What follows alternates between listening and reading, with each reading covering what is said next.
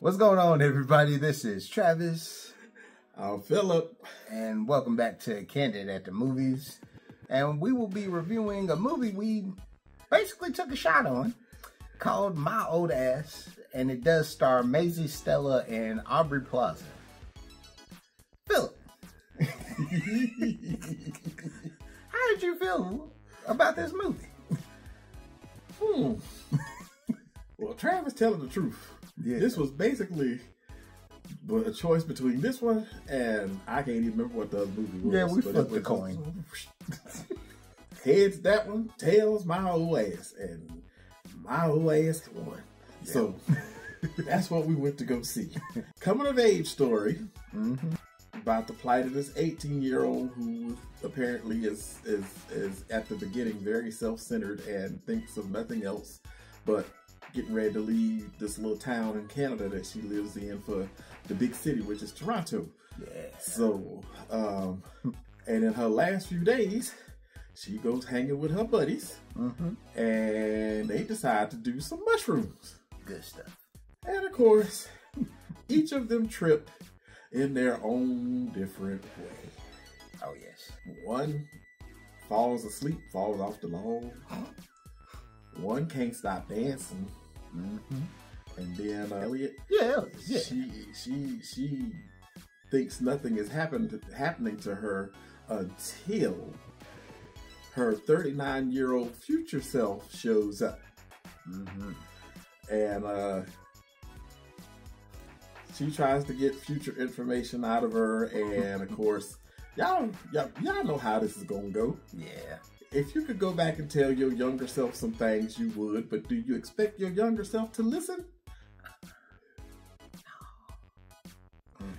And of course, Elliot listens to some of it, but not all of it. And so we follow that story along, how she manages to go along and fix some things, and others she lets happen. So, like I told Trav, I'm still trying to process what I just saw. Because, everybody has always said, what if I could go back and tell 20-year-old me some things, I would, and there would be some things that I would avoid doing. Absolutely. So, I get that. I get that part. Right. But, I don't know. It's on a cranberry farm. Yeah. I don't know no cranberry farms around here. Yeah, it's in Canada. I've seen Canada, but I ain't been in it. It's about the most Canadian thing I could think of. I mean, I got as close as you could get to without going in it. Been to Niagara Falls. So, yeah, got it. Didn't have a passport yet, so couldn't go over. But I seen it. I got pictures, but there wasn't no cranberry farms in the pictures that I got. Number two, This is an 18-year-old white girl. Vastly different experience than what I experienced at 18. Yeah. So, trying to see some things that I hadn't been privy to, and this was different. We'll say that. Look, this was different. Yes, it was different. Because she does experience some things. Oh yeah. And of course with the love interest, So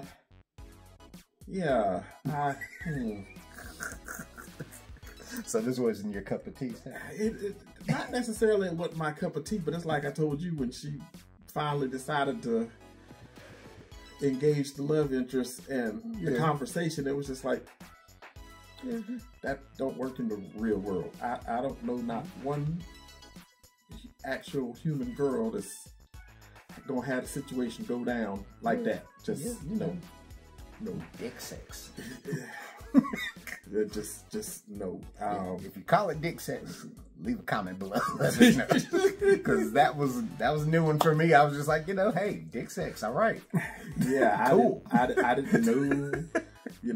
I didn't know we were supposed to be naming it in particular now, so new one on me. I guess I learned something.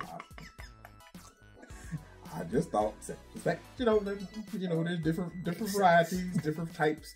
But no, we didn't go so far. We have to. We might have a shirt out because we all dick sex. We have to specifically name it. So yeah, just tears what it is, apparently. But again, like I said,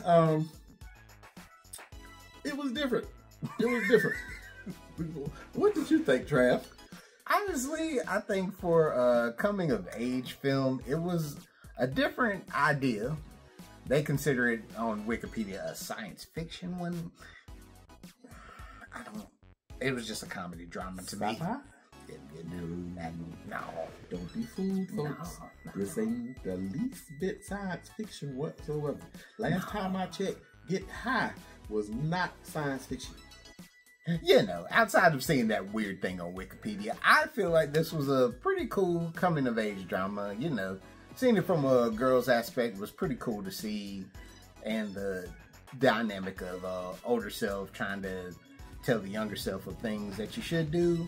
Some of the subject matter does get serious about life, which I appreciated that. I was just like, okay, there's some things my younger self wouldn't be thinking about at that time, and overall, it makes you appreciate what the older person is trying to do, and by the end, it also makes you appreciate being young, experiencing things in life. And I thought that was a cool concept to a movie I didn't think I was going to get, that being that deep at that time. I thought this was just going to be some type of like super bad comedy where it's just vagina jokes, dick jokes. And it kind of showed it had a little bit more to that. They still talked about it, but it wasn't... A little bit of depth. A little bit. It gave me some depth. So I was like, I appreciated what it was. And the tripping scene in the middle of the movie probably was one of the funnier things I've seen this year. And I was like, I appreciate that. Of all things to trip on, and Beaver shows up. Young Beaver. Hey. Wouldn't have thought it would work, but it worked in that movie. But I feel ultimately this is probably going to be a movie that gets slept on, but I hope people check it out. Well, I from the previews, I could see it being slept on, because from what you see in the previews, it's just like we was having that conversation before the movie. Yeah, the movie, from the previews, the movie may not speak to certain folks. Right, you're going to think you're going to get just Aubrey Plaza all day in this movie. She is barely in this movie. Yeah. She shows up once old girl gets high, and then she takes a break. Yeah, you hear her on the phone. So you're not an Aubrey Plaza fan, and you're like, I can't stand her stuff. This will be perfect for you because you barely get her in it. Yeah. So, hey. Yeah, but it like I said, it was different. I ain't going to say it was bad. It's just different. Just a different type of comedy, and seeing life from a different angle, from where you came from. It was just different, just different. It's a different. And different is not bad. Not different works a lot. It may not be my experience, but it's not bad. Don't expect everybody to have the same experience I had. Right. But I can tell you right now, if I run into my older self, I'm not kissing myself. I'm not going to do that. No. I think that was probably like the most maybe take you out of the movie a little bit moment. Yeah, just no. Yeah. I have no desire. No. I give myself a high five. Hey, pound all day long. That was kind of took me out. But she was experimenting in life and everything. So. And people do that more so here lately than when I came up. But yeah, they do that. Tis what it is. Hence the, as Trav said, hence the clarification on what type of sex you gotta have now. So yeah, dick sex. Hashtag dick sex. That's all you need to know. So, Trav, what would you grade the movie? In all honesty, for how different it was and how the story went deep at times that I wasn't expecting, I'm going to give it an A-. Because I think this is probably one of those films that everybody should check out. I don't know if it's going to make my top 10 list, but because I got to look at that thing by the end of the year, but I feel like overall this is a fun movie that anybody that has teenagers can watch. Okay. It's not for the kids. No. It's not for the kids. Even though she 18, no. Not a kid's movie at all. No. You want them, yeah. You want them to be grown a little bit, so they don't come home asking you questions. What's this and what's that? What? Yeah, you don't need those questions. You don't need that in your life right now. So just don't even do it. Don't even do it. What's your score, Phillip? I think I'm a. Now you know me. I'm always thinking straight from the wallet, because we worked hard for this cheese. We worked hard, and that being said, I can't go as high as Trav. Respect. But I think I would end up giving it a C+.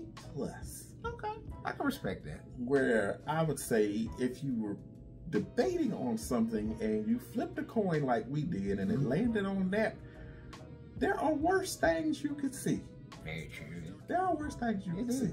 You could be watching Megalopolis right now, hearing about being in the club. But hey, that's all we're going to talk about when it comes to bad movies, because we're going to talk about good things. and like I said, this one wasn't bad. It was just it was different. It was different. Yeah. So, and different ain't necessarily bad. Yeah. And I don't think you would come out of this feeling like you was robbed. Nah, you wouldn't. So that's why I would give it the C+, because you could take it or leave it. But if you went and saw it, you wouldn't feel like, oh, I just wasted my money. You'd be like, nah, that's cool. That was different. Yeah. You gotta give some things different love, Yeah. That was different. Just open your mind a little bit, come out your box for a minute, and look at it through another lens. And don't watch the same 3 movies you watch every year. No, don't do that. No, you do expand your mind. A little bit of variety. Yeah, a little bit. So don't let your 3 movies of the year be Medea, a Marvel movie, and a weird comedy on Netflix. Watch more than that. Or Titanic. Don't let it be Titanic. Yeah, don't watch these Titanic. I'm sorry. I still can't stand that damn boat. You made me wait 2 hours till that joke got sunk. So there you go. But yeah, expand your mind a little bit. I don't know why he over here hating on Tyler. We all know Medea got a prostate, and Medea can be funny at times, but we know she got a prostate. So, and if you've ever seen Tyler live in that play and you see him break character and the real Tyler comes out of Medea, it's just hilarious. We'll let him review Tyler movies. I don't know why he hates him, but he just like Halle Berry movies, I'm good. I don't need to watch him no more. Halle was good at Boomerang. That was 92. It was, but it was still good. It is 2024. It was still good. Without her, love wouldn't have brought your ass home last night. We can't be living off of 92, okay? We can't be living off of 92. Why not? You got to keep moving on. 92 Halle was really good. Mark Wahlberg is still living off of Fear from 96, and he is not good. But we're going to stop ranting. This is Phillip. I'm Travis. This is Candid at the Movies. See y'all at the next one. Peace, folks.